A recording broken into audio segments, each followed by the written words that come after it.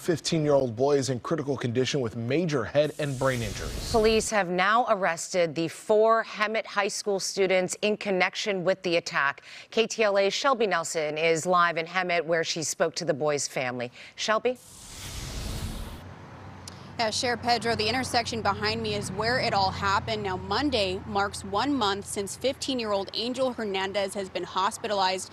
We spoke with his mother earlier today. She says that doctors told her this morning he now has pneumonia for the 2nd time, and they're just hoping that things get better, and she wants to see her son recover, but not sure what's going to happen. We're just waiting for any hope. Doctors should say be patient, but they don't know. It's been 3 weeks since Lucia Hernandez has been able to talk to her 15-year-old son. Angel Hernandez is in a coma at RUHS Medical Center in Moreno Valley. I sleep over here. I'm not going nowhere. I'm still gonna stay with him.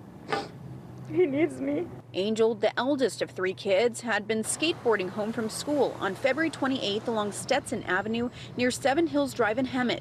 Police say 4 other teens saw him riding his skateboard, drove to that location. That's when an altercation happened, with Angel getting pushed into traffic and hit by a car. And they were waiting for them in that corner on that street, on that stoplight, and 3 kids just... I'm assuming they probably wanted to rob him, because I don't know what else to think. The skateboard is not there.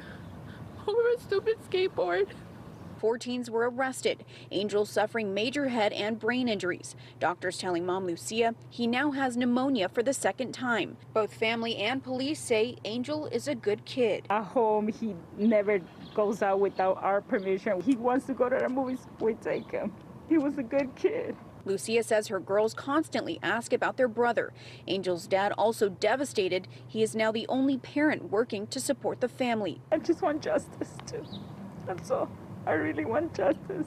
I think they have to pay. Those kids have to pay. What they did is not a game. It's the real serious stuff. So serious. And Shelby, what type of charges could these teens be facing?